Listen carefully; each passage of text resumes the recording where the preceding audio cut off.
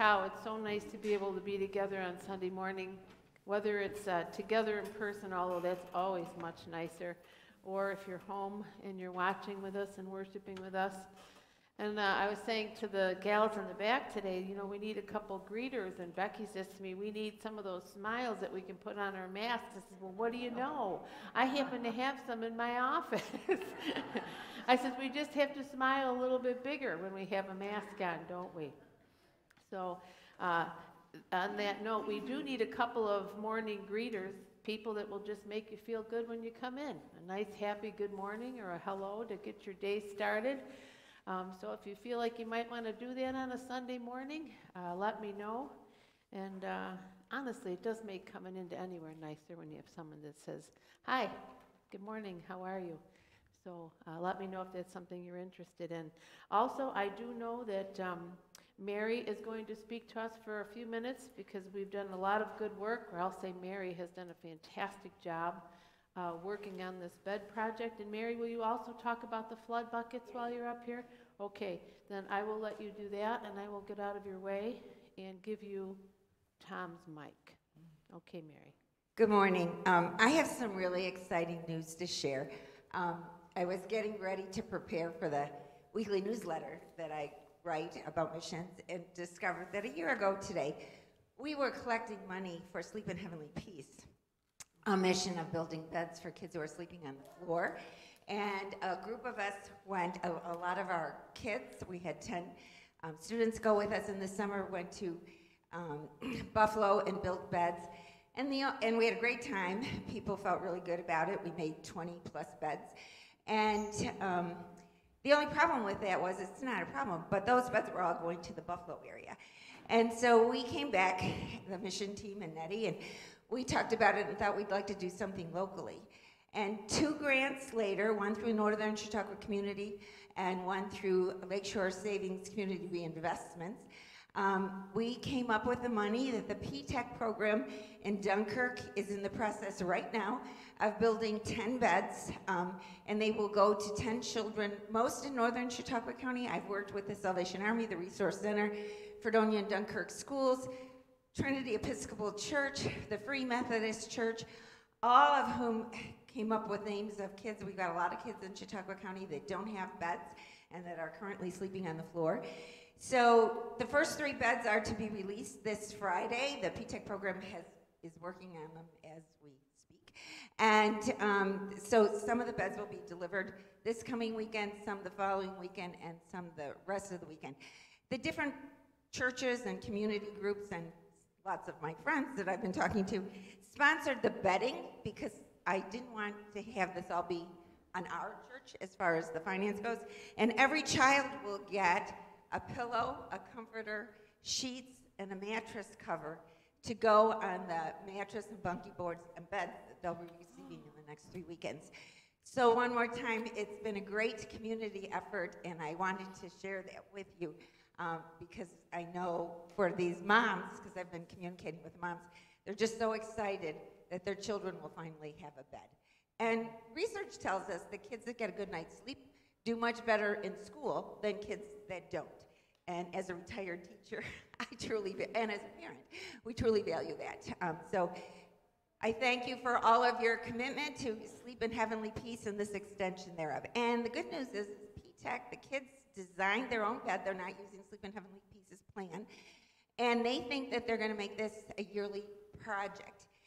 As a matter of fact, they've involved the Springville P-TECH program, and they're going, in their electronics department, going to build bed lamps to go on the beds. So it's a project that's growing, and the children in Chautauqua County will benefit, and I am just very excited about that, and I'm guessing so are you. The other piece of this is to remind you that we are doing flood buckets this month and next. We're about a quarter of the way through on our budget commitment to that. You can sponsor a whole bucket at $45. Hygiene kits are around $9, or any amount would help towards the expense. We've really lowered the cost of the buckets. If you look on UMCOR's site, they say they cost $75 because we've been engaged in bulk purchasing and know the different people to contact and agencies to contact. We've got the cost for the buckets down to $45, and we are hoping to put together 100 of each of those things in March, and we'll need your help then. So we thank you again for your support, and I think we got lots of good news. Yes, that's a lot of great news. And I want to let you know that Mary wrote that one grant to make sure that we had mattresses for all those kids. So I'll give Mary a little bit of a credit there. She's been an outstanding mission team leader. And I can't thank you enough for all of your hard work. So there's a lot of good things going on, even though we don't get together and we don't see as many folks today maybe in person. There's a lot of good stuff going on behind the scenes. Fredonia continues to do the good work that Fredonia has always done, whether you're in the pew or watching from home. This is that place. This is that kind of church. You are the light on the hill for the Fredonia area, and I am so honored to be a part of who we are. So as we move into our service, I believe that there's an opening prayer that will be up on the screen. Why don't we say that together? Jesus Christ, our Lord and our brother, you have called us to be your one church. Make us one in our faith and hope, and one in worship and living daily. Lord Jesus, send your Spirit to make us one as you want us to be. And Lord Jesus, we do ask you to be present with us today. We ask you, Father, to lay your hand of blessing on each person here and on each person home. And we say thank you, Lord Jesus. Thank you for all the people that work so hard to make good happen in this world. Thank you to those who've never even been in the building, who've helped us to share the goodness of Jesus in the world around us. So bless each one of us today. Help us to enjoy being together, and help us to worship your Son, Jesus, in the most glorious of ways. And we just ask you to be present with us now. In Jesus' name.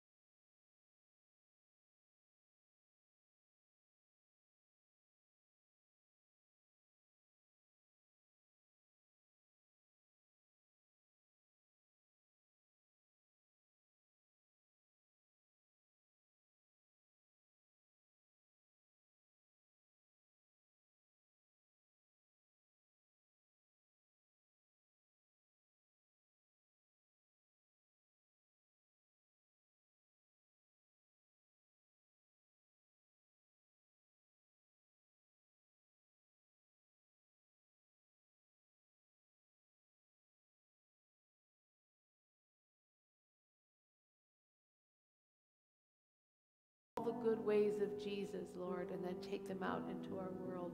Thank you, Father, for church. Thank you for bringing us together. Thank you for making this church and all the churches around the world, Lord, little lighthouses in each community. Thank you, Father, for your light and your love. And today I just ask if you have someone on your heart that you would like to lift up, I invite you to do so right now.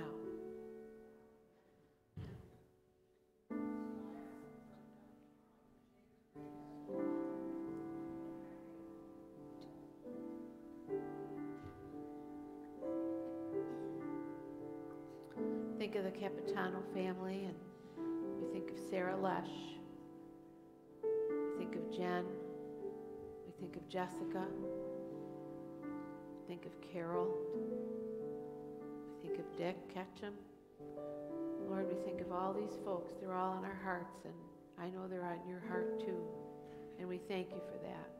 And Lord, now we just ask you to be with us as we move forward in our time of worship for you, because boy, I'll tell you, Lord, if you weren't who you are and the church didn't exist during these times, these hard times, what would our world look like? So thank you, Father. Thank you for your goodness. Thank you for the heart you put in your people. Thank you for the places that you give us to act out your goodness. Just thank you for all these things in the strong name of Jesus Christ, and all God's people said.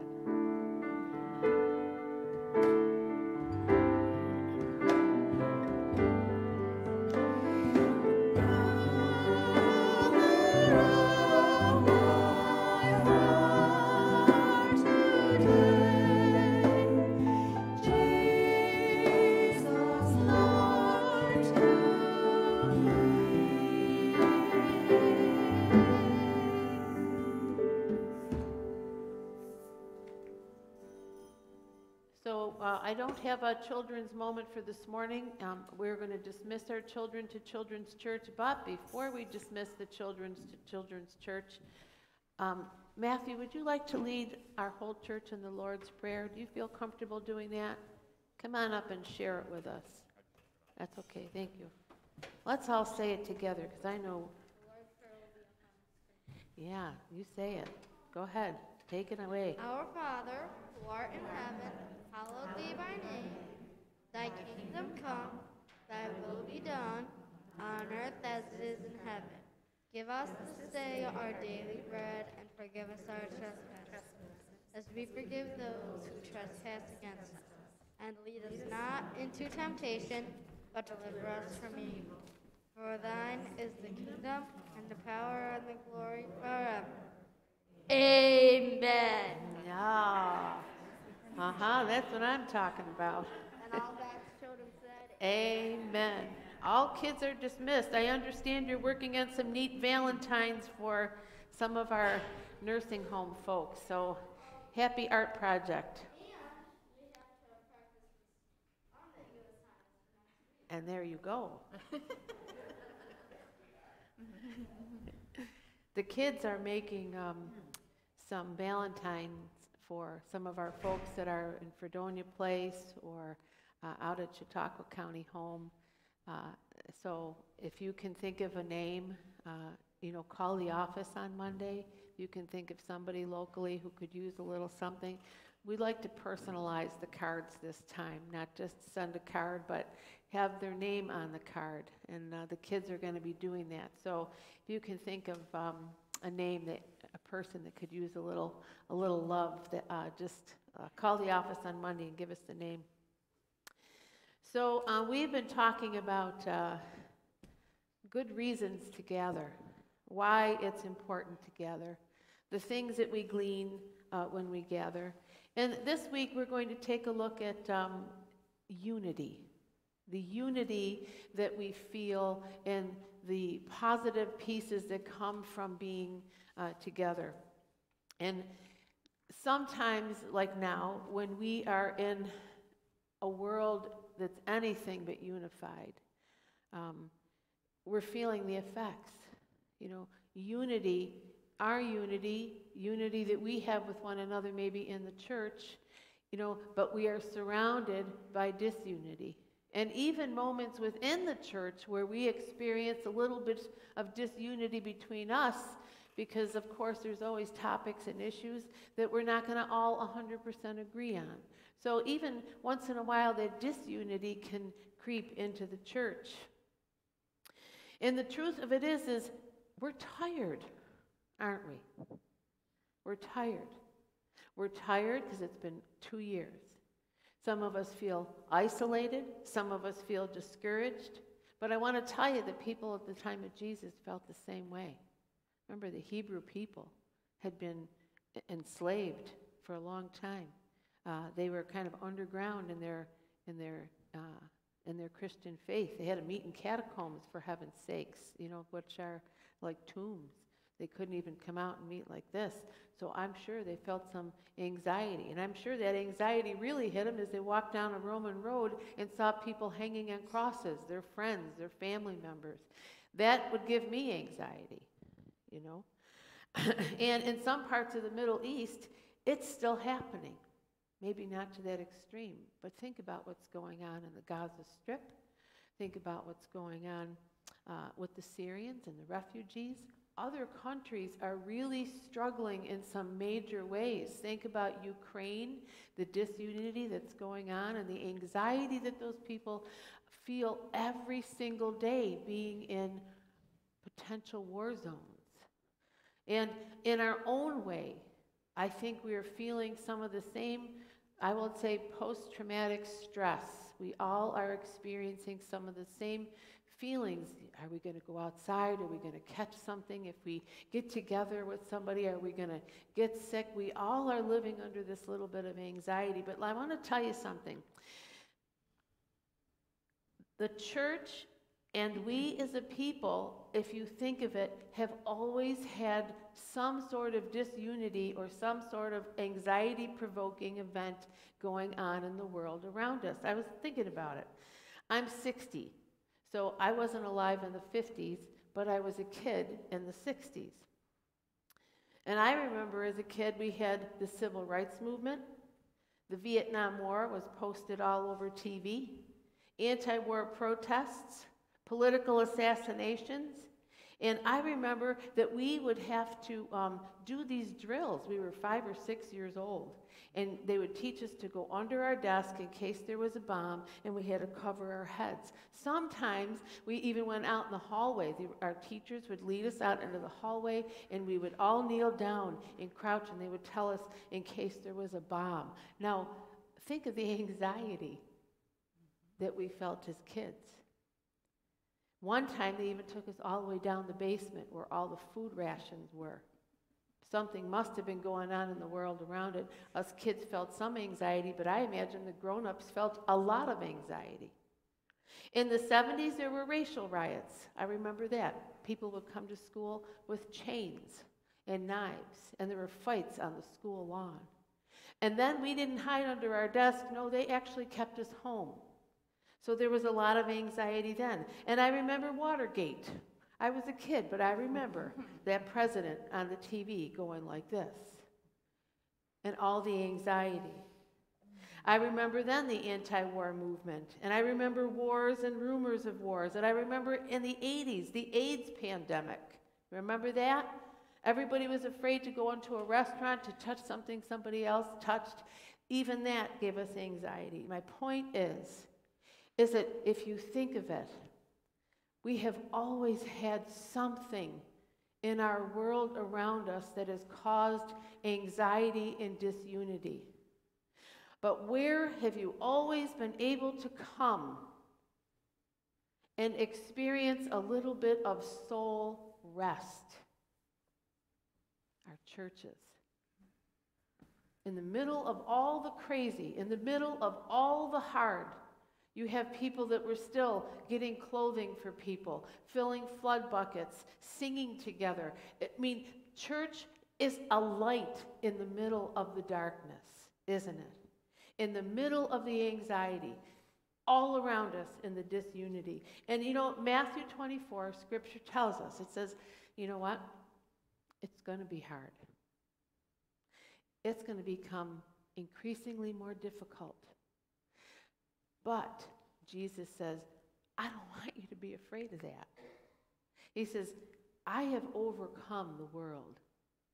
And if I am an overcomer, I will give you what you need to overcome in every situation. Because he is an overcomer, we too can overcome in any situation that we might be thrown in. Because he gives us what we need. That's one of the reasons we come to church. It's the first day of the week. It's the day of the week that can get you ready for the rest of your week. It's an opportunity to come together, to sing, to praise, to thank God for all the good blessings he's brought to your life. It's your light in the middle of the darkness. And the truth is we know that there's darkness. And we know that there is a Satan. There is an enemy of our soul. There is evil. You cannot deny that there's not evil in this world. We see it every day. But even that we can overcome because we have a choice to choose unity in every situation that we as a people are in. And I don't mean just us sitting here. I mean you at home and anybody else who will listen to this. Whether you're in a pizza place and there's disunity, or whether there's disunity in your home, or whether there's discord here or there's discord there, you personally have a choice to overcome in that situation and bring and choose unity. We can overcome evil with good. We can do this. You made it through the 50s, some of you made it through the 40s, through the 60s, through the 70s, through the 80s, through the 90s. You have come this far and you are still standing. Sitting right now, but standing. What does that tell you? What does that tell you? So we know that we can and we will overcome the hard things of the world. And like I said, Jesus is an overcomer because he is, so will we be. And we also know that our church, every church across the globe, is a light in the middle of darkness. Every single church around the world is like a little lighthouse in the middle of their community. And every time one closes, it gets a little dimmer.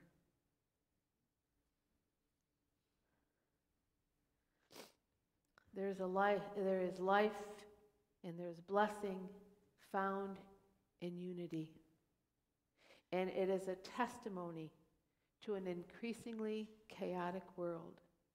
And Lord, we know we need your blessing and your strength to unite us in these difficult times. So help us, Lord, to bring unity into this world of disunity. This is our last week talking about why we gather. And I would say that at this point in our journeys, all of us are craving some unity and some peace. You know, coming together, whether it's for a study, whether it's for church on Sunday, if it's two of you having coffee, whatever it is, where two or more are gathered, he is there. And friends, that gathering eliminates that isolation that we can get stuck in. And isolation, I think, is hurting us more than COVID. It is. The fear of it and the isolation of it is hurting us more than the actual issue. So I want to encourage you to, in safe ways, choose to get together. Join a small study. Join the Zoom group. Our Zoom group on Wednesday, we have that sitting at the feet of Rabbi Jesus. The one on Wednesday night will be hybrid. It'll be Zoom for the people who want to come in on Zoom. But at 6 o'clock, I'd like the people who want to meet in person to come and have coffee before. Come and be together before. Come and have a little time of fellowship before, because it's important.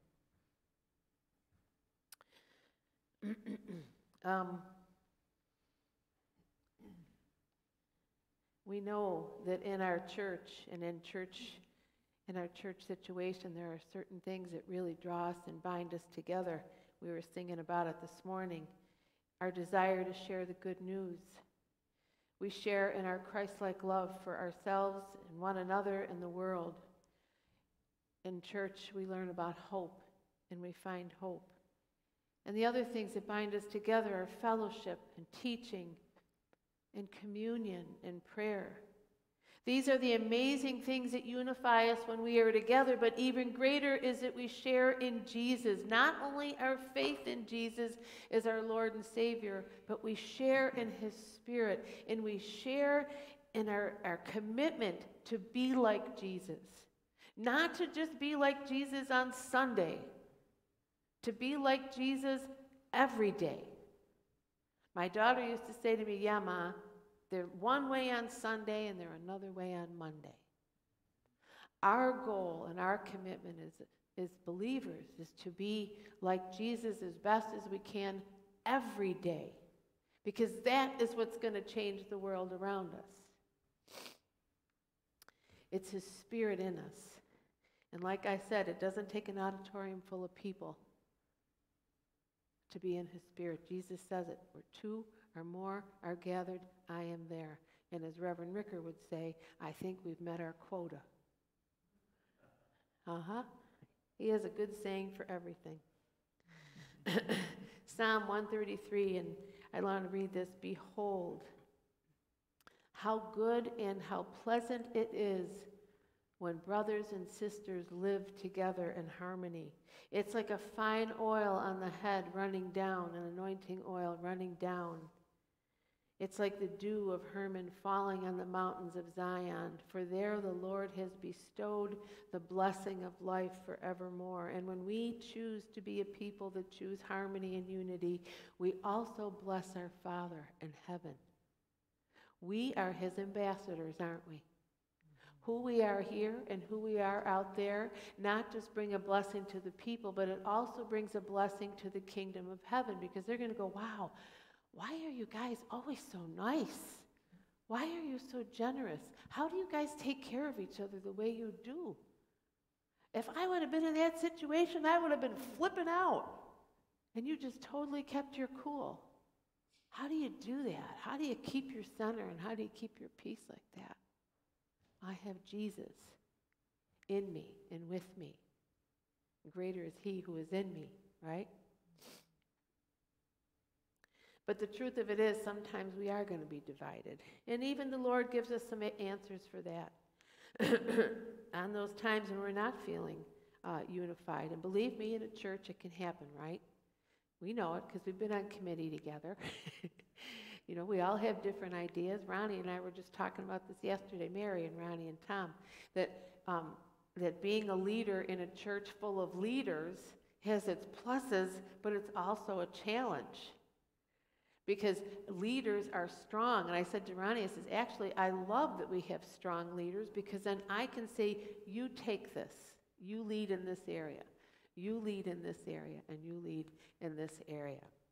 But sometimes we're going to disagree. And it says, you know, above all things, when we're feeling those moments of disunity, whether it's in church or out of church, above all things, we need to choose to focus on the cross. Seek ye first the kingdom of God above all else, and live righteously, and God will give you everything you need. Matthew 6:33. And God knows what's going on in our world. He knows about all the muck going on around us. And He put us here on purpose in the middle of the muck. So it's not always going to be easy to navigate the muck, but He's given us what we need to do that. So if you're in church, if you're out of church, if you're in a situation and someone hurts you, is the hurt or the offense worth the disunity? Is you and I not agreeing on how to do a project worth a separation? Is it worth dividing a church?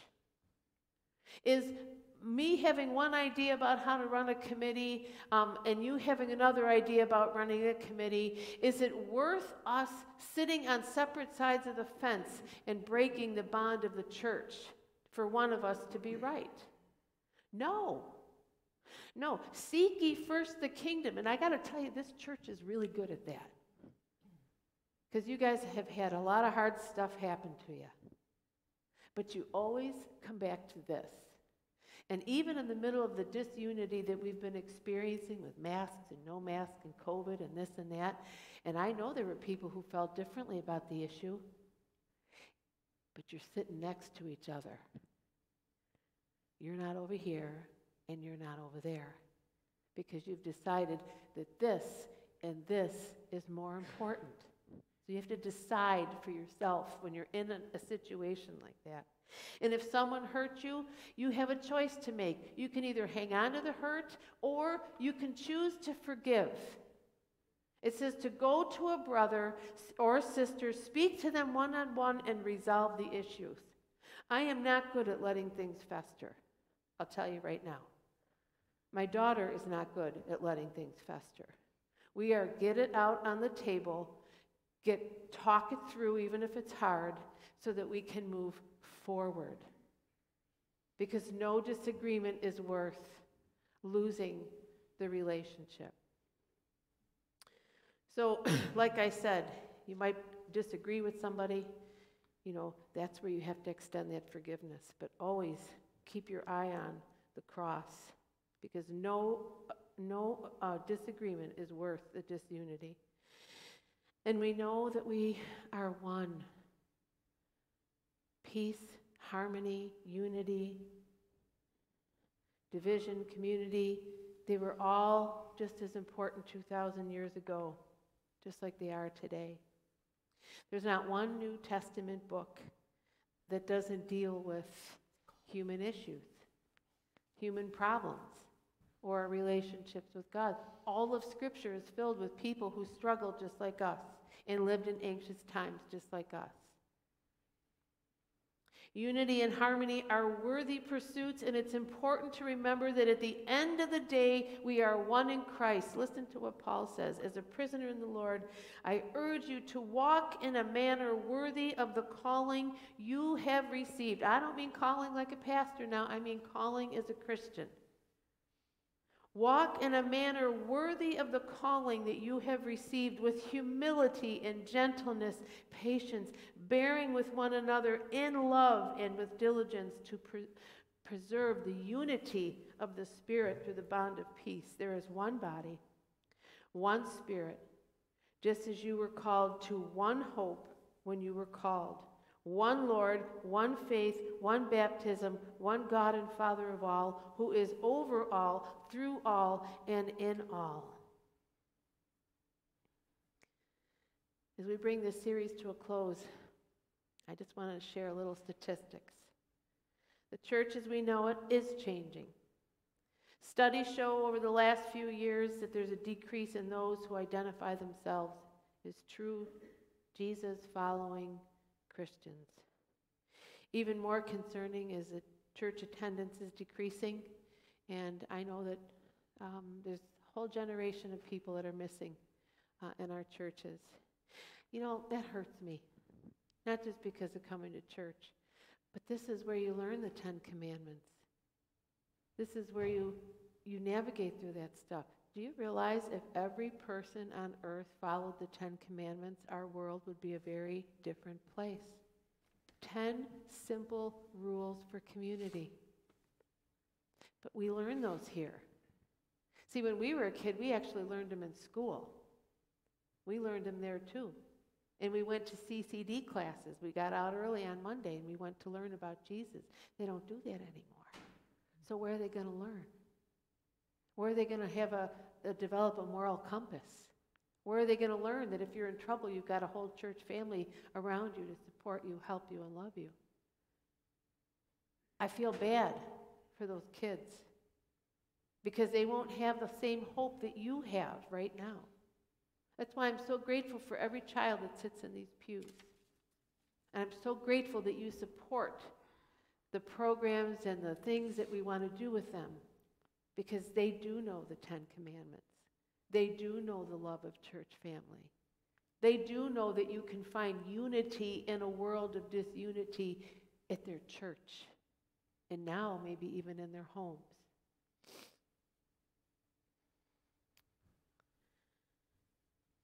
And then there's isolation. Friends, I think over the last couple years, the isolation of not being together is really starting to get to us. So I want to encourage you to do what you're doing here. There are a lot of spaces here where you could, if you're not comfortable coming into a public place because of the COVID issue, I would like to tell you that there's a whole balcony up there that could seat probably another 15 people with space between, and we've got several places here where at least another 20 or 25, maybe even 30 people could sit safely in the pews. You could even sit over there where I sit, wherever you want to be. But come back to church. Come be together. Come have coffee with Tom on Sunday morning and Nick and listen to those two guys tell ridiculous stories at the coffee table. It's fun. It's good. I'm going to close with this. Matthew 5:14 through 16. I want you to listen to this. I'm talking to you here. You are the light of the world. A city on a hilltop that cannot and will not be hidden. No one lights their lamp and puts it under a basket. Nope. We put it on a stand. And it gives light to everyone, everywhere. In the same way, friends, when you leave this building, let your light shine. Let His light shine through you, so that they may see your good deeds and bring glory to your Father in heaven. You, me, we, this place that cost a fortune to heat, but you do, is light in the midst of darkness. Unity in the midst of a world of disunity. You are the light of the world. Together, we're like the Bills Stadium with everybody with their lighters lit. It's a good thing. Father, I thank you for each person sitting here. Father, I pray that you will impress upon their heart that your word is true, that because you overcame the world, Father, we can overcome it too. And you know what, Lord? I just know that you will help us to be encouraged today, to know that we can get through this time. We've made it through way, way worse, Lord. Encourage people to have the brevity to gather in safe ways, to come together, to not let fear isolate them, Lord Jesus. I pray your blessing on each one of us here and at home. Lord, brighten our lights today. Brighten our lights today. We just ask this in Jesus' name. Amen. I believe our choir has something nice. Yes.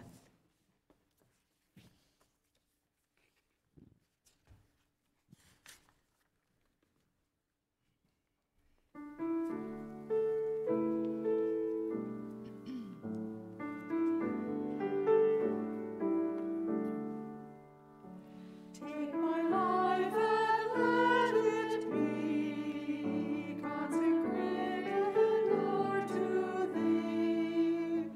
Take my moments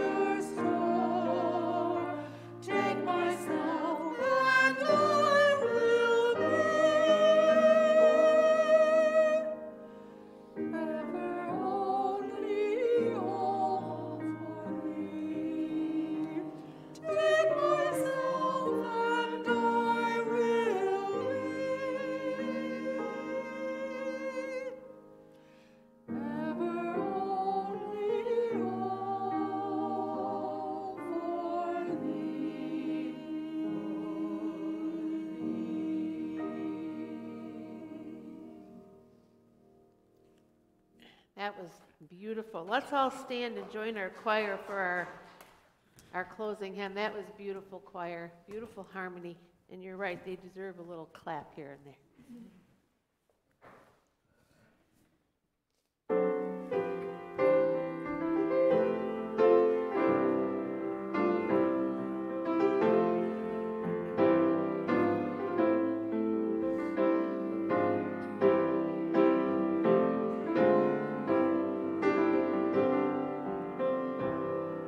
Sing it like you mean it. We shall overcome. We shall overcome. We shall overcome someday. Oh, deep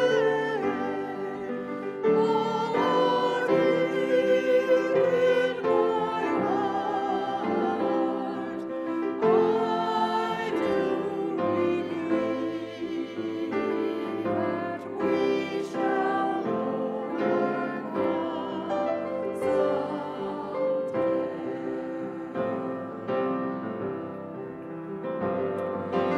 We shall hand in hand. We'll walk hand in hand. We'll walk hand in hand someday.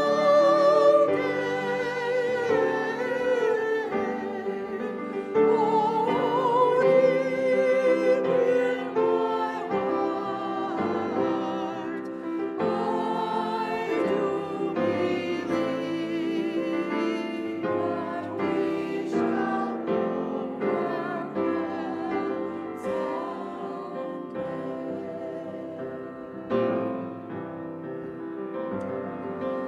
We shall live in peace. We shall live in peace. We shall live in peace someday. Oh, deep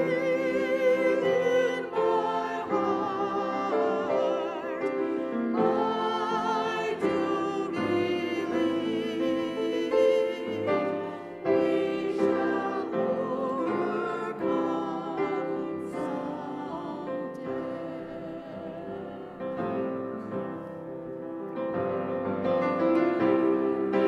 See us through. Oh, Lord, shall see us through. Oh, Lord, shall see us through someday. Oh, deep in my heart, I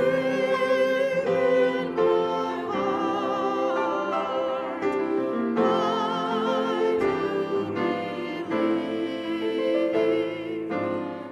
we shall overcome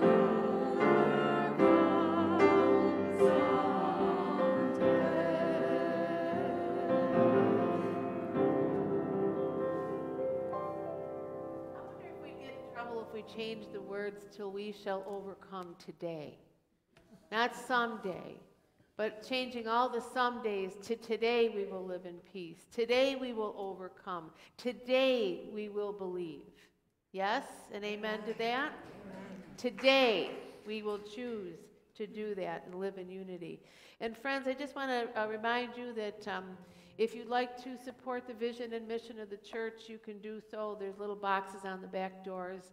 It does a lot of good. Everything you give goes exactly where it's supposed to go. If you're a person at home that you would like to support the vision and mission of the church, we just really appreciate that. You've done so much good over the last 2 years. I could never even tell you the good that you've done.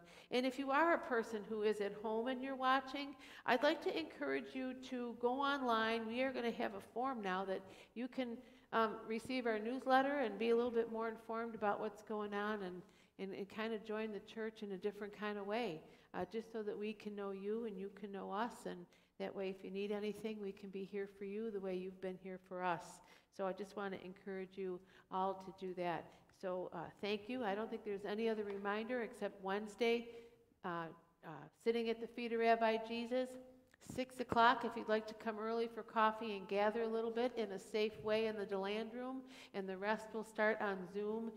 I'll probably go on at 6:15 so that we can all be together in a way that feels comfortable for all. So now let's enjoy our closing blessing together.